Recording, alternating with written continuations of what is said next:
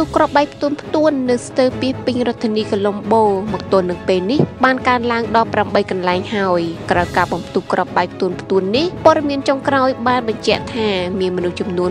207នាក់បានស្លាប់ខណៈតួលេខនេះនៅបន្តកើនឡើងដោយក្នុងនោះមានជនជាតិអង់គ្លេស ដាណឺម៉ាក ហូឡង់ ប៉ូទុយហ្គាល់ ទូគីនិងជប៉ុនជាដើមគោលដៅចម្បងនៃពួកភេរវករគឺសំដៅទៅលើជនជាតិស្បែកសនិងអ្នកកាន់សាសនាគ្រិស្តដែលមានការបំផ្ទុះផ្ទួនជាប់គ្នានៅទីតាំងជាច្រើនកន្លែងដែលវត្តមានពួកគេរួមមានវិហារសាសនាគ្រិស្តចំនួន3កន្លែងសន្តាគារដែលមានជនជាតិស្បែកសរស់នៅច្រើនចំនួន2កន្លែងសួនសត្វនិងមានការរកឃើញក្របបែកបញ្ជាដៃបង្កាយទុកនៅក្បែរព្រលានយន្តហោះមួយកន្លែងទៀតទោះជាបែបនេះក្តីមានជនបរទេសតែ13រូបប៉ុណ្ណោះដែលបានស្លាប់ក្រៅការរងគ្រោះចំថ្ងៃបុណ្យ Easter Day របស់ជនជាតិអឺរ៉ុបអ្នកកាន់សាសនាគ្រិស្តនេះចៅហ្វាយក្រុងកូឡុំបូបានប្រកាសដាក់រដ្ឋធានីស្ថិតនៅក្នុងភាពអាសន្ននៃការបំផ្ទុះក្របបែកហើយបានដាស់តឿនថាការបំផ្ទុះបន្ទាប់អាចនឹងកើតមានធំជាងមុនទៅទៀតដែលអាចជាការបំផ្ទុះក្របបែកអត្តឃាត